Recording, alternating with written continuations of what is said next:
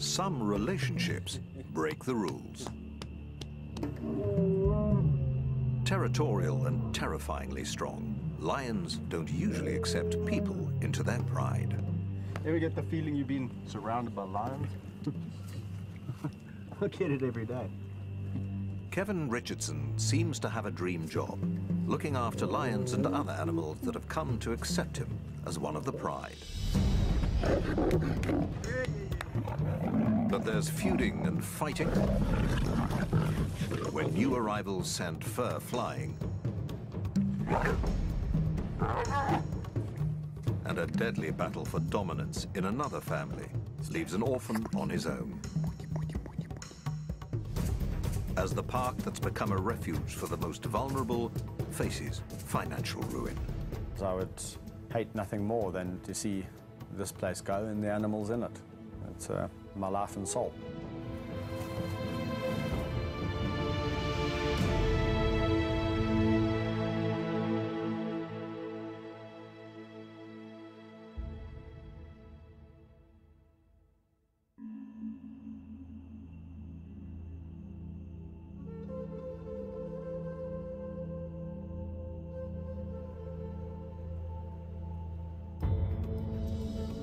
The private wildlife sanctuary, dubbed the Kingdom of the White Lion, covers almost 7 square kilometers.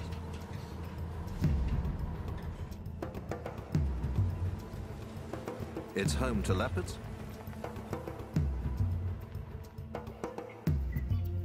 hyenas, and lions.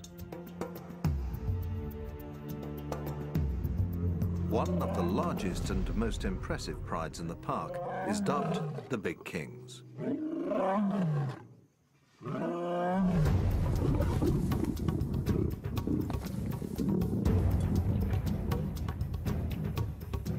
The family is headed by 4 males, 2 tawny lions, Rafiki and Siam, and 2 white lions, Alex and Kaiser. But they are growing restless. White lion Kaiser is challenging the other males for dominance. Kevin fears one of them might get hurt, so he's stepping in as peacemaker. Little big boy. A little big boy. As soon as he reached sexual maturity, everything changed. And he just became interested in one thing, and that was the woman.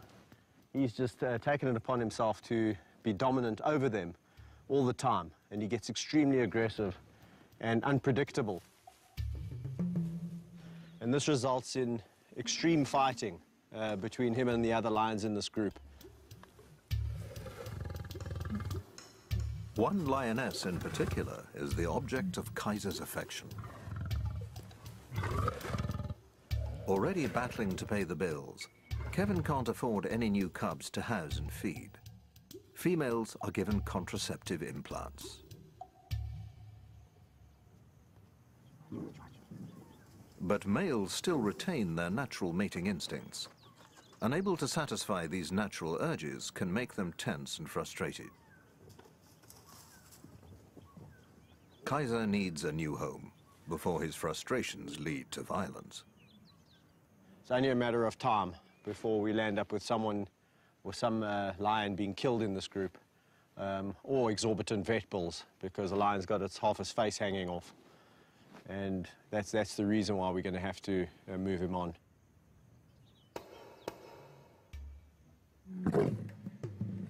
All of Kevin's 38 lions have been bred in captivity. 7 of them are rare white lions, identical to their tawny relatives except for their coloring. But keeping so many big predators is expensive. To run a park of this nature, you are looking in the region of around about $15,000 to $20,000 a month. And that's just maintenance, anti-poaching patrols, staff, keeping the electric fences clean. You got your little magic pliers. You know, feeding the lions, watering the lions, making sure they've got proper veterinary health care. They've been de-ticked. Vehicles, petrol, fetching food. It's a big job. People don't realize what a mammoth job it is, taking on, looking after a lot of lions, you know, not just one lion. It's, you know, a lot of mouths to feed. Kevin helped to set up the park as a giant film set for a movie about a white lion. It was his job to look after all the animals on set.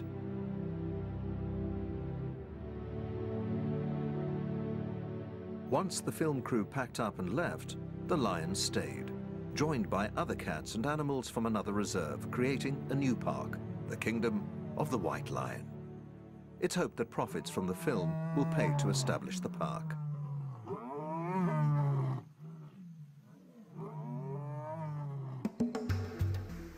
Managing the reserve is a full-time job that includes caring for animals from the time they're born.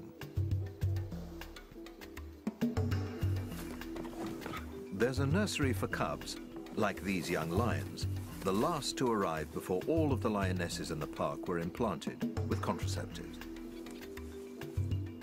Yeah, your tongue is rough. So this area over here is known as the nursery area, where all the orphaned or abandoned youngsters come. And in this particular case, we have 2 lions that are not related, Mfumo and Vayetsi, about 10 months of age. And these little hyenas were also abandoned. So they all land up here in the nursery area where they can get the care and the love and the attention that they need. The 2 lion cubs are growing up fast. They'll need more space and the chance to mix with adults to develop social skills needed to thrive in a pride. Incorporating the youngsters into a pride will be difficult. Newcomers are often rejected or attacked. Their easy life in the nursery is about to come to an abrupt end.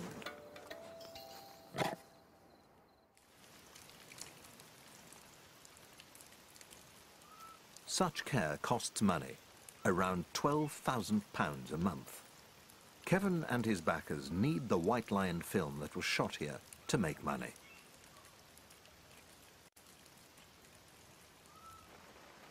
Profits are desperately needed to pay for running costs and the transformation of the reserve into a zoo for paying visitors.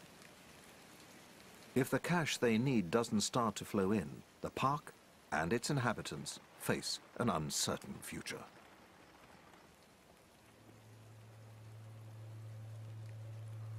Bandit, you're heavy, my buddy. If the film, you know, for whatever reason now doesn't get out there, the consequences are that the park might have to shut down, and we might be having to find homes for 37 lions, 20-odd hyena, and the rest of the, you know, the animals that live here. But it would be all for naught, my life's work, if that happened. And yeah, I can't even begin to imagine that. So. So what do you think? Having started a family of their own, Kevin and his wife Mandy have gambled everything on the success of the White Lion project. They hope baby Tyler will one day inherit a thriving business built on conservation. Behind the scenes, obviously running a park of this magnitude, and it's a constant worry for us, because if we don't find the income and keep things going, then what happens to the animals, which is obviously, Kevin, my #1 priority. On top of financial worries, managing big cats in confined spaces is a full-time job. In the wild, there's plenty of space to roam, but in an enclosure, family feuds can erupt into deadly fights. That ear's ringing. In one pride, 3 young lions are approaching the age when, in the wild, they would leave to form a pride of their own. They're starting to clash with their father. They'll have to be moved before one of them is seriously hurt. Kevin decides to relocate them to a new enclosure, together with 3 other young lions.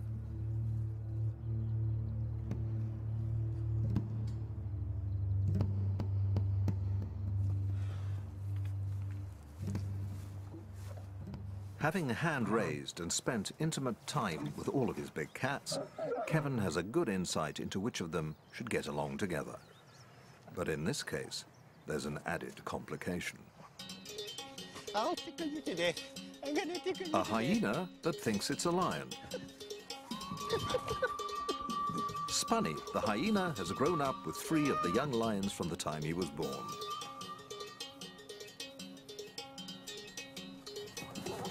Lions and hyenas are usually considered to be arch rivals that will attack each other at any opportunity. But Spunny has developed feline behaviors that would make him an outsider among other hyenas. He'll stay in the pride where he's long been accepted as an honorary lion.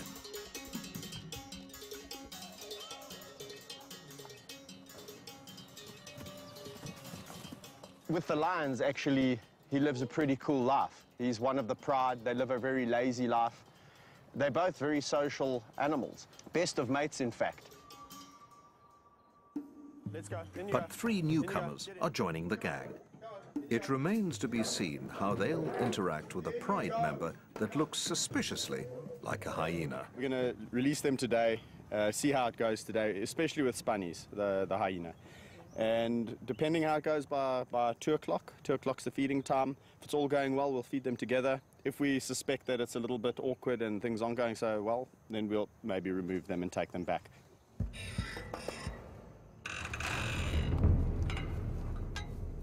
Experienced keeper Rodney Nombakana is the only other person allowed to handle animals in the reserve.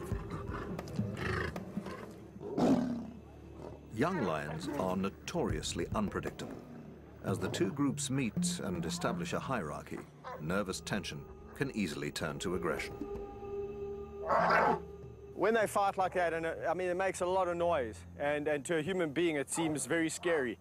But to lions with their thick skin and all of that, just a wah, wah, wah, wah, wah, they immediately are showing who's more dominant than the next. One group lays low, while the other 3 lions and Spunny the hyena look to Kevin for reassurance. So at the moment, we're in a bit of a apartheid situation where we've got this group, including Spunnies. Spunnies is on the periphery, and myself and the 3 newcomers, and it's segregation. But it's gone really well. I'm really happy about it. There's been a little bit of nose touching and that kind of interaction. No aggression from either side. The 2 groups soon integrate and start to make friends. That's fantastic. Even Spunny finds his place in the new pride. Hyena wins. But the real test is still to come. Feeding time will determine whether the new group can coexist peacefully, or whether a battle for a best morsel will descend into sectarian war.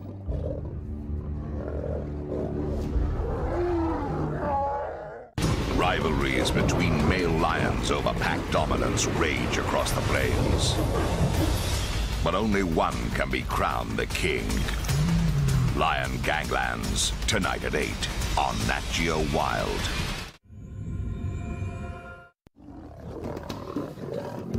It's feeding time for a new pride nicknamed the Terrible Teens, and an ultimate test of whether the 2 groups that have only just moved in together can get along. Initial squabbles subside when they realize there's enough to go around.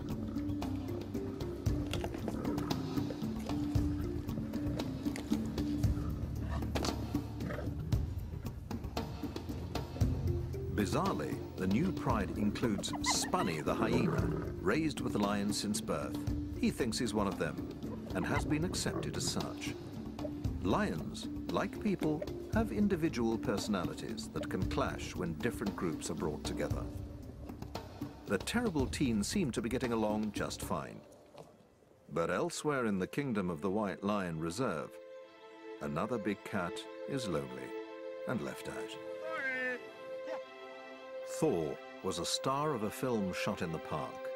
The film that manager Kevin Richardson hopes will help pay for a plan to turn the reserve into a visitor attraction.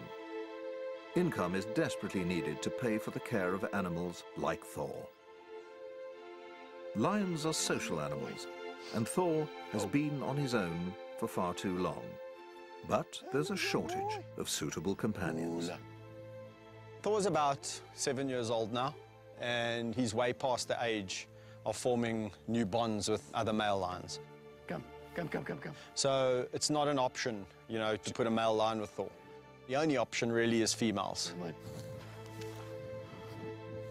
It's just a really difficult situation at the moment because the nature of the kingdom is that we've actually got far too many males compared to females.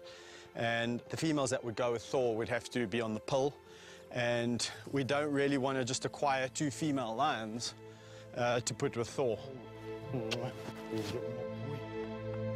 Long walks provide much-needed companionship.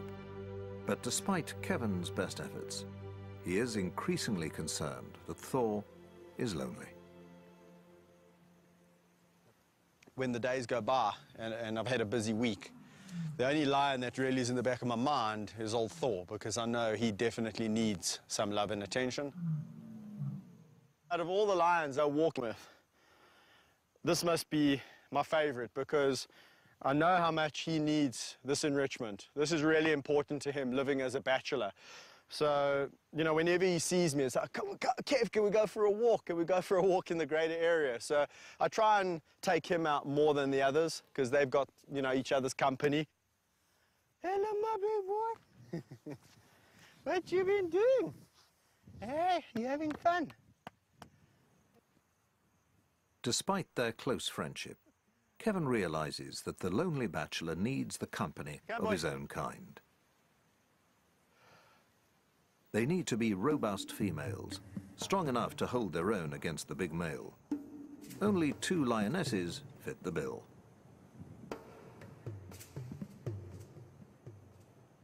But they're already part of a stable pride, and there's no guarantee they'll get along with the temperamental Thor.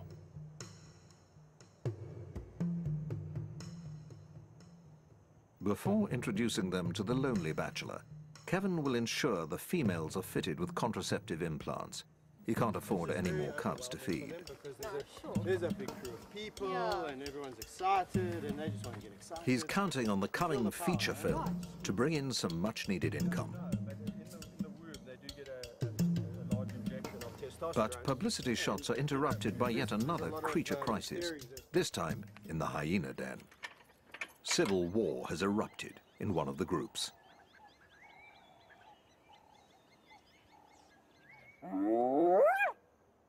Hyenas live in matriarchal clans, ruled by females.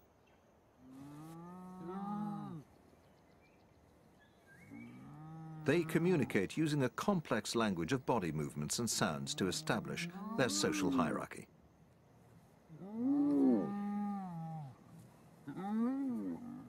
Males are lowest in the social rank. In the warring clan, a mother is fighting with a daughter that's challenging her position as a dominant female.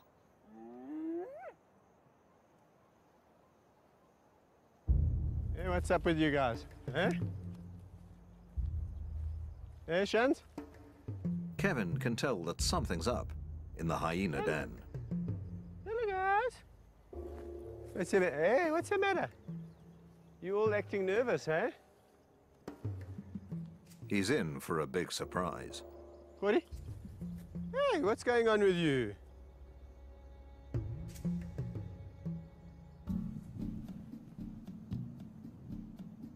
The dominant mother of the hyena clan is nowhere to be seen. Where's Gina? She in the den? She's usually first to the fence to greet Kevin, but not today. We're all acting very strange. I guarantee you something's up.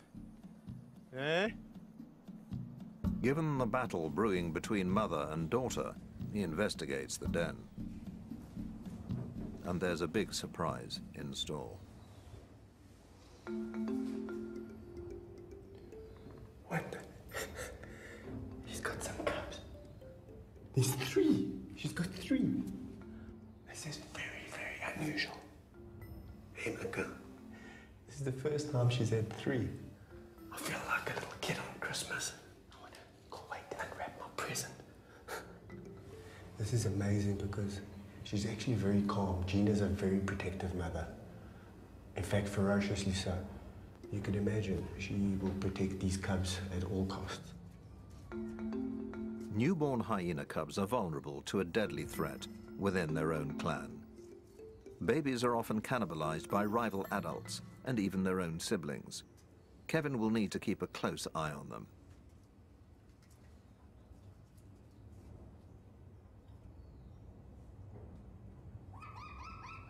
Their mother is also alert to any potential threat. Hello, boy. Sure. Hey, Mommy doesn't want me to come too close. Nice, nice, nice, nice, nice. Sure. That's nice. That's nice. Mom and Dad.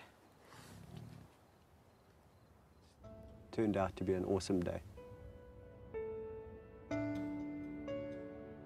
For Kevin, one of the biggest rewards is watching young animals mature into adults.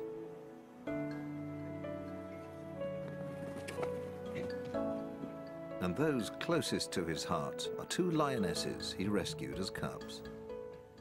Well, over here we have Meg and Amy. Probably 2 lionesses that I'll never have a better relationship with. Our love affair started pretty much 8 years ago when Mom abandoned them. They probably weigh in at about 180 kilograms each. But their characters are so different. Although they've had the same upbringing, the same input, the same amount of love, the same amount of discipline, Amy is a little bit more reserved, sometimes can be petulant. Meg, on the other hand, is just the most boisterous, outgoing, fun-loving lioness you'll ever come across. And that's why I can go swimming in the river with her. She's just full of confidence. If I go in the river, she wants to go in the river. Lions will usually avoid water. Meg's extraordinary behavior seems to reflect her trust in Kevin.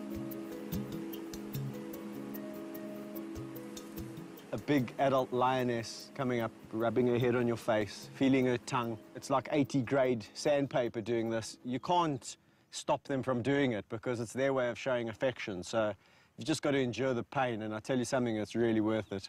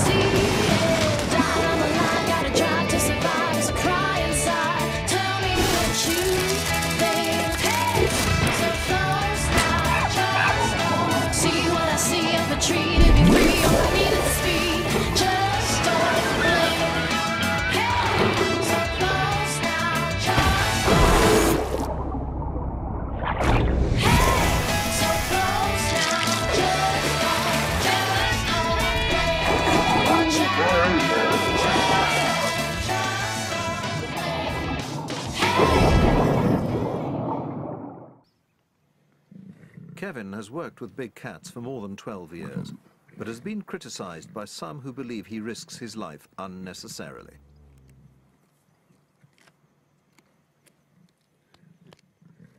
Yeah, I get criticized all the time for the way I interact with the lions. You know, a lot of people say, do you really need to interact with them that intensely? And, you know, it's the only way I really know. But Kevin believes his intimate approach to big cats, from the time they're cubs, is key to his success. He claims he can read their moods and personalities, what they like and dislike, He won't interact with any lions he doesn't know.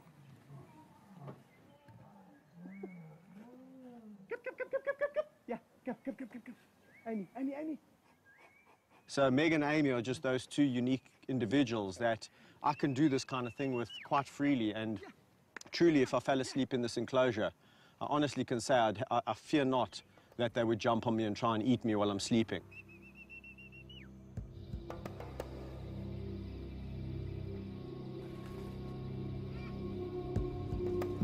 It's something he wouldn't dare to attempt with wild lions, assuming he could find any in the first place. Wild populations have declined by 80% in less than 30 years. It's estimated that there are only 25,000 left. White lions are the rarest of all and can only be found in a small region of South Africa.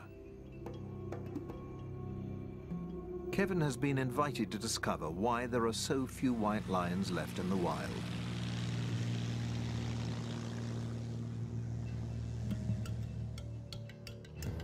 He is flying to the Timbavati Nature Reserve, part of the Greater Kruger National Park, a vast wilderness area covering more than 23,000 square kilometers. Only 11 white lion births have been recorded in the last 5 years, and of those, only 3 are thought to have survived.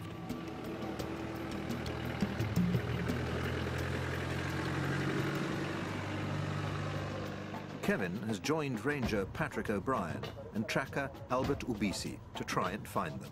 If they succeed, it'll be the first time Kevin has seen a white lion in the wild.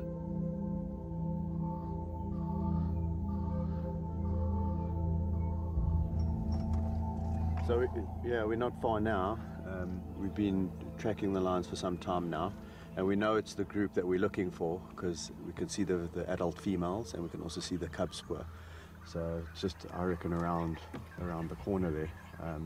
Albert's told us we should expect to find some lions, hopefully. Yeah.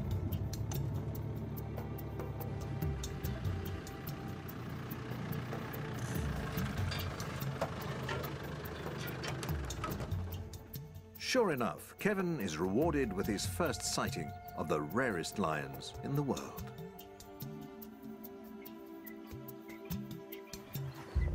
This is awesome, man. Very cool.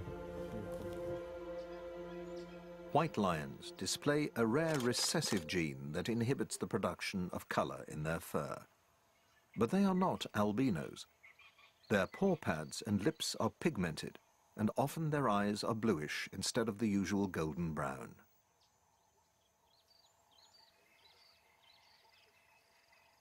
This rare gene is also carried by normal tawny lions in the region. But all lions must fight to stay alive in the wild, and the odds of survival are slim. Only around 1 in 5 survive to the age of 2.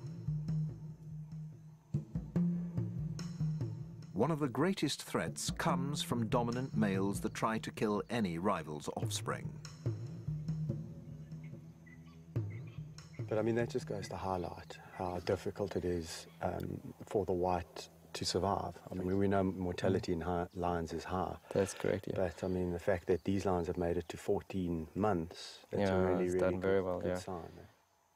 Luckily for these girls, both are females, and of course that's very important for the old pride and for us, of course, which means that girls always stay in a pride, they never emigrate. Of course, lionesses are the core foundation of a pride, and with these 2 girls staying in the pride, that just means that, of course, it's going to be great in the future to see these 2 girls grow up and become adults. Isn't that going to be fantastic? Can you imagine, coming here and 2-3 years from now and seeing these massive adult white lions hunting? I'm going to be back, I'll tell you that much. I will be back. Very impressive. Captive white lions, like those in Kevin's protected reserve, obviously have far better chances of survival. He believes the best way of ensuring their survival in the wild is to conserve the dwindling tawny lion population that carries the white gene. As you know, at the Kingdom, several white lions that I work with, and I've always just been maintaining that we should be conserving the tawny gene in this area specifically. And, you know, when I was told that these cubs were born, I was like, You see, I mean, that just goes to prove that there's tawnies carrying the gene. You know, both mothers are tawny, and that clearly indicates that, you know, you don't have to be a white lioness to produce white cubs. And there's a very good chance, and maybe that white gene is a lot more prevalent than what we actually think it is. And even more reason to be protecting these tawnies in this area. Exactly, and this is what's so important about this area, is the fact, you know, this is the only place that they are naturally still found. Yeah. The trip has given Kevin time to reflect on the role he'd like his reserve to play in lion conservation. If he can transform the park into a public attraction, he hopes it will help inspire people to support conservation. But he needs money to do it, and that depends on the success of a feature film.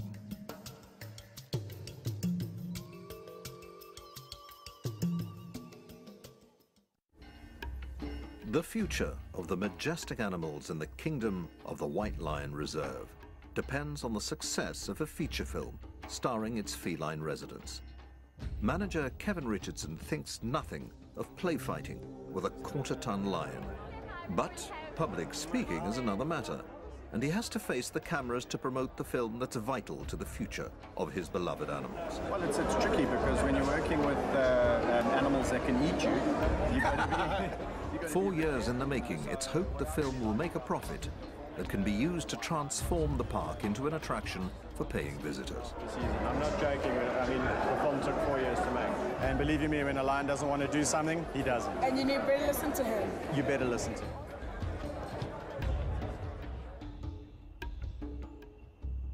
Over the following days, the movie receives its first reviews. City vibe, yeah, feline feast. 4 out of 5. The critics have been kind, but it remains to be seen whether the film is attracting enough cinema-goers to turn a profit.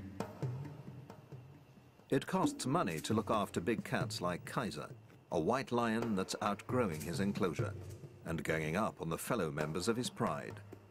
But there's just no room left in Kevin's reserve.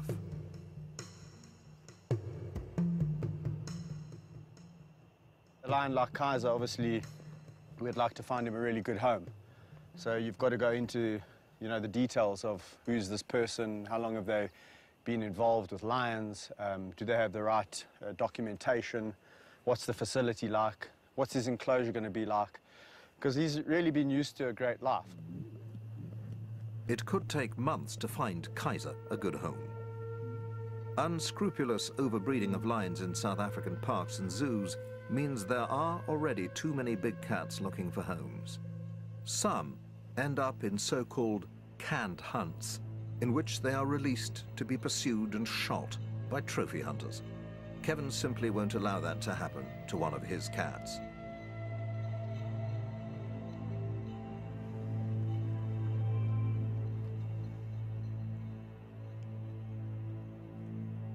He can only hope that Kaiser calms down and stops causing trouble in his enclosure.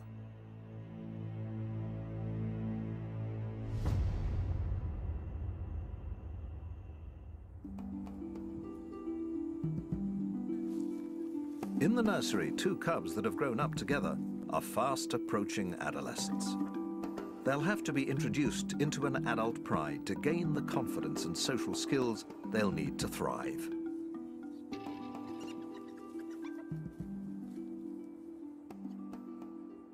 I'm a firm believer in cradle to grave, and for every animal that you hand raise, you really are responsible for his destiny. So if an animal has been taken away for whatever the reason, it's a lifetime commitment, and you've got to really figure out what's going to happen with that animal when it gets older. Yeah, boys, come for me. Come, boys. The cubs have a big week ahead of them. Let's go. Come, let's go. Come. Good boys. The plan is to gradually introduce the cubs to the adult members of their new pride, the so-called terrible teens. If the cubs were suddenly dumped into the deep end, fighting and serious injuries could result, as the adults follow natural instincts, to show the cubs who's boss.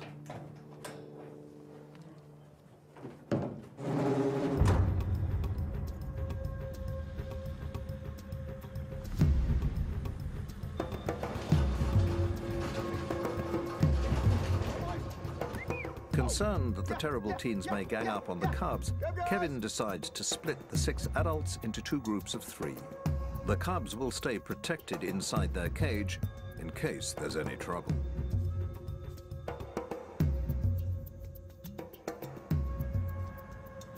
I'm a little bit apprehensive because these 3 are notoriously aggressive, especially when it comes to lions, other lions that they don't know. But they, they speak a different language to us, so maybe they'll know something that we don't. Maybe Mafuma and Vayetsi, being smaller and younger, will just submit. If that happens, it's fantastic. If it doesn't, we'll have to conjure up another plan. Hello, boys! Oh! Hello, boys! Oh, look. Go look. Nicely. Who's that? Look, they've been so nice and friendly. Despite Kevin's initial anxiety, the mood seems relatively relaxed. This is much, much better than I expected. This is phenomenal. There was like almost some form of, acknowledgement that we know we are a little bit weaker than you guys, you 3, we 2, we younger. So it was really, really good. Some new friends. Oh, it is so tempting to release Mafuma and Vayetsi with this group because it's gone so well. But in all the years of experience, I've realized one thing: overconfidence is a bad thing. And I just think we should wait probably another 1 or 2 introductions like this before we release, because they can almost lure you into a false sense of security where you think, everything's okay. And as soon as you open this gate, it's a different story. Next, Kevin introduces the youngsters to the more unpredictable half of the terrible teen's pride. Such choice. Unbelievable. Bandit. They're the oldest and most unruly trio of the group. Quickly surrounding the van, they seem to sense the new arrivals inside. Once again, the cubs are kept in the cage for their own safety. It's not the terrible teens, but one of the cubs that gets aggressive, albeit from behind the safety of a cage. Come on, be nice. Be nice. Vayetsi, why you being a naughty boy? Don't be a naughty boy. Oh, whoa, whoa, whoa, whoa. Eh? That was really incredible interaction. It went exactly opposite to how I thought. I thought the youngsters would be a lot more submissive and roll on their backs, and that these guys would show some aggression and show some authority. It was exactly the opposite. The youngsters came at them full of aggression, and these guys were completely passive. How are you doing in and amongst all of this? Kevin keeps the van open for an hour, hoping that relations will improve. Hey, Vayetsi! Okay, so I think what I'm going to do is let them all out together. We've done this a couple of times. There's hardly any interest. The only line that's really showing any form of aggression is Vayetsi. It's because he's a bit nervous. Mafumu is completely relaxed. These guys are not going to do anything bad. I think if anything, it's going to come aggression from the youngsters. These guys might give a wah, wah, wah, and it's going to be all over. So I'm going to go and let them out. Be nice. Okay. Without the protection of a cage, cub Vayetsi's bravado quickly fades into submission.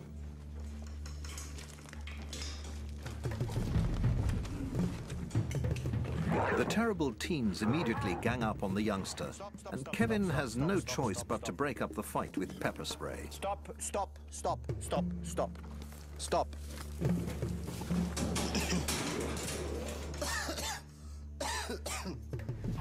I just got a hunch that it would be okay to let them all out. They're all in jolly moods, and especially the youngsters have been extremely submissive.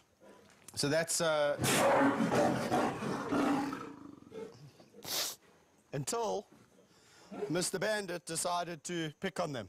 And once he started picking on them, Bobcat came in from behind, where I had to defuse the situation with a little bit of help from a friend called pepper spray.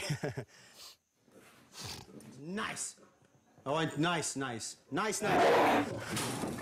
In such cases, pepper spray is used as a last resort to stop fights breaking out, protecting the cats and himself.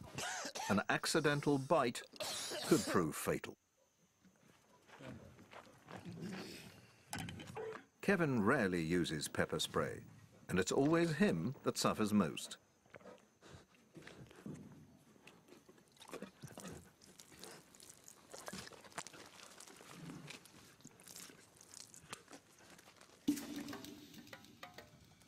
The terrible teens have lived up to their reputation. Introducing them to the cubs hasn't worked as well as he'd hoped.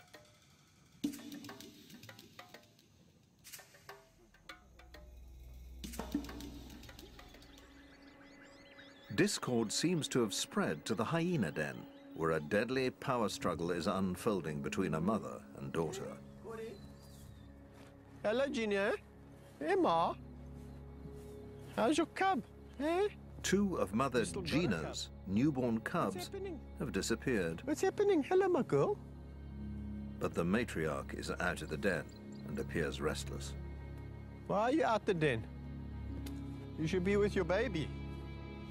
He investigates the underground den.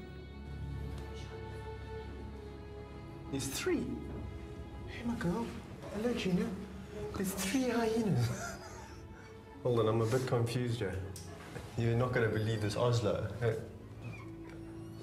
That must be her cubs. I didn't even know she was pregnant. Hey, hello, my girl. Hello, Gina. Hello.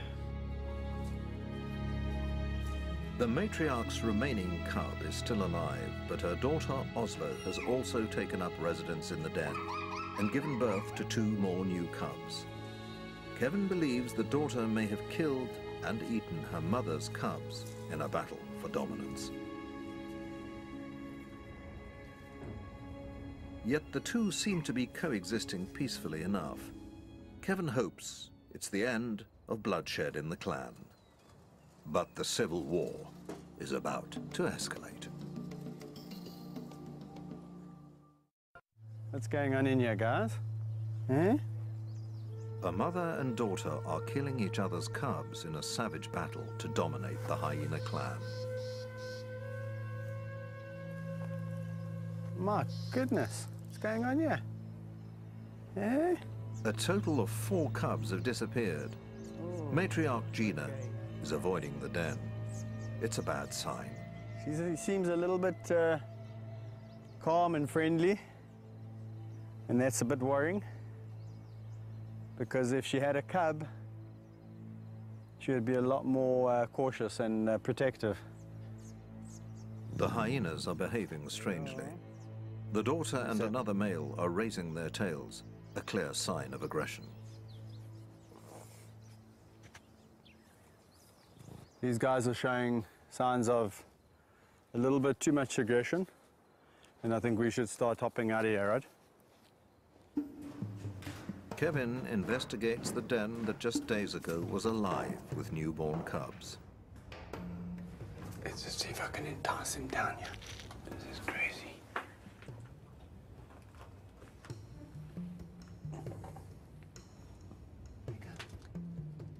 It seems that only one cub has survived the bloody family feud.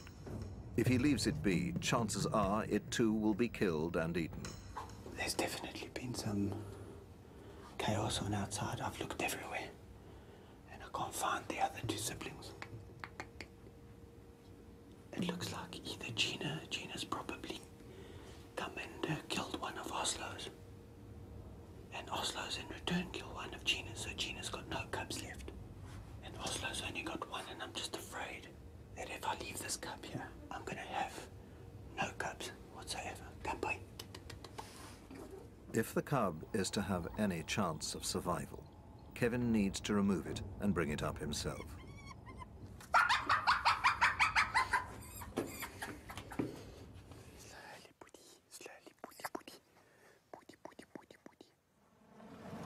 Hand-raising the hyena cub is another full-time job with another costly mouth to feed.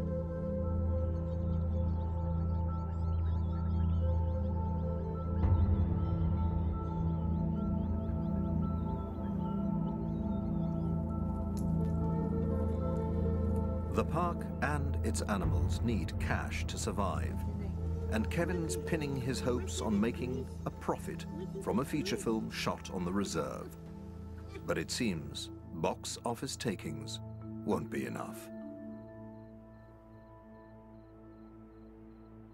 The park needs to be operating and basically paying for itself in about 6 months from now. And if that isn't the case, yeah, again, it's going to be quite a battle to see where we can kind of get funding from and see if we can save it. Because I would hate nothing more than to see this place go and the animals in it. It's my life and soul. Hello, Ishki. It's not just Kevin's wife and baby who are counting on the park to succeed. The big cats, hyenas, and the staff that look after them are all part of one big extended family. We've been with these animals since they were young, so they are like, we are part of their family. I don't even want to think about what it would do to me if for some reason, you know, the lions are taken away from me or I'm taken away from them. It would be, I don't know how to describe it. Mm. 12 years ago, I made a little pact with 2 lions called Town Napoleon, and the commitment was to really see them through to old age. And that's basically a lifetime commitment, and I'm not going to throw in the towel just because we've got a couple of financial issues. Like the bush trails stretching before Thor, the lonely lion, the road ahead seems uncertain and strewn with shadows under a setting sun.